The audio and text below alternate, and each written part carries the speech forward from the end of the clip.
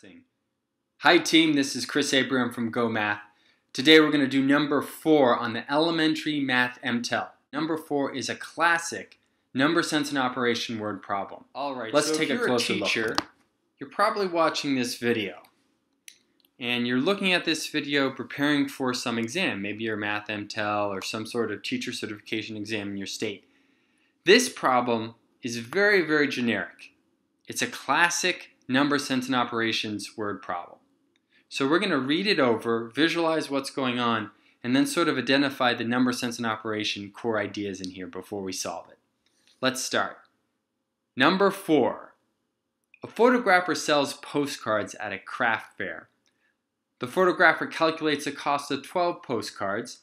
The price of each of the postcards is the same, and there is no sales tax. The photographer calculates that the total cost of the postcards as $29.58, but realizes that this total is incorrect because if a number is divisible by 12, and then we have all these possibilities based on, what must be true if a number is divisible by 12.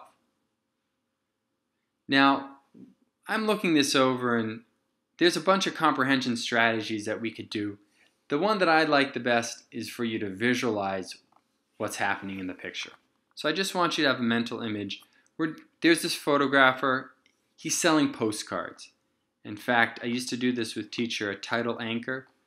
This is the keyword that appears a lot as far as a reading comprehension strategy. Sure, photographer does appear a lot, but even more than photographer is postcards. Postcard, postcard, postcard, postcard. So that means for me to focus on the postcards here. What specifically about the postcards? Well, the postcards, the sum of all these 12 postcards, it's divisible by 12. Whatever the sum is, it's divisible by 12 because of certain rules.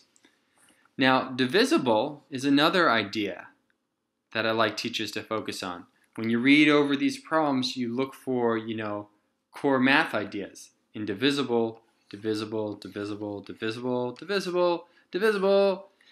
This is an indication that the core idea behind this math problem is divisible and the divisibility rules.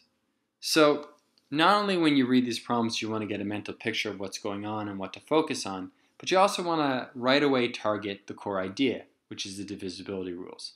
Once you do those two things, then you can fuse your understanding of the dynamics of the problem, like the core dynamics of what's going on in the problem, and the core concepts, and then you can solve it. Let's talk about the divisibility rules real quick. If a number is divisible by 12, a couple things have to be true. If it's divisible by 12, what are the factors of 12? Well, 1 and 12, 2 and 6, 3 and 4. So if it's divisible by 12, then it makes sense that it has, whatever number it is, also has to be divisible by 1, 2, 3, 4, 6, and 12. Why? Because what we're saying is this number is divisible by this number, and if the factors of a number like 12 are all go into 12 evenly, then therefore these also must divide into that large number that we're looking at here.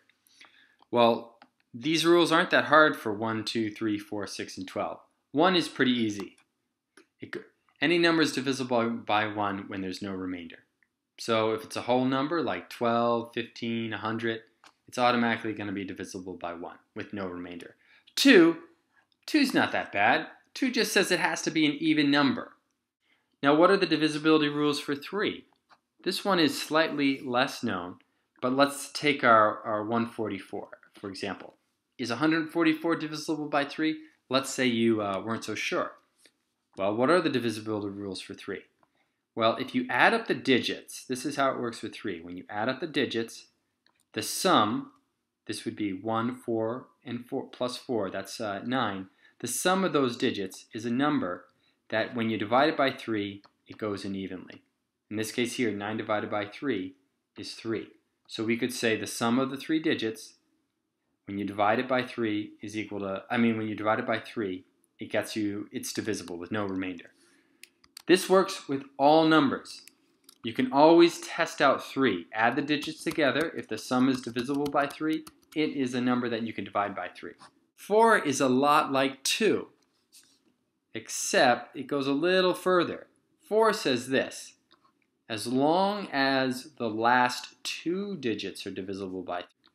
So this means if you just look at any number and look at the last 2 digits, these last 2 have to be divisible by 4, and therefore we could say that it's divisible by 4.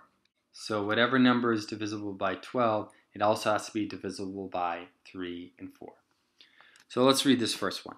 The sum of the digits must be divisible by both 3 and 4, and the last digit must be a factor of 6.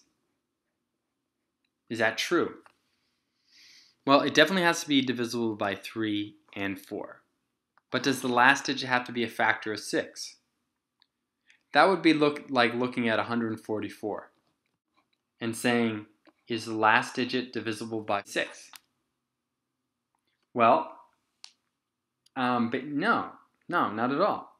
So it's not a requirement that the last digit is divisible by 6, because 144, as we know, is actually equal to 12 times 12. 12 goes into it 12 times.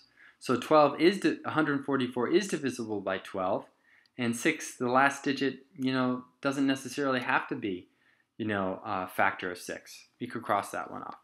The last 2 digits must be divisible by 12. Well, the last 2 digits have to be divisible by 4, and the sum of the digits has to be divisible by 3. So this one you could cross off. It's only half of the requirement. The sum of the digits must be divisible by 3, and the last 2 digits must be divisible by 4. This is true, and this is your answer. And last, the last 2 digits must be divisible by 6. Well, again, if I had a number like 144, and we look at the last 2 digits, 144, the last 2 digits are not divisible by 6, yet 144 is divisible by 3, because 1 plus 4 plus 4 is 9, and 9 divided by 3 is 3, and that's the whole rule with the divisibility rules for 3. And the last 2 digits, like 4 and 4, 44, is divisible by 4. So basically, that one's wrong too.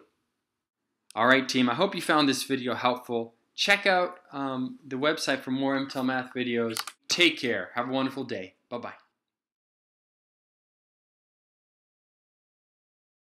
Hi team, I wanted to encourage everyone, if you have time, to check out one of the MTEL math workshops. This is a great time to make new connections in the math. It's 2 days, 1 or 2 day workshop. You can go to GOHmath and find out more information. Take care. Bye-bye.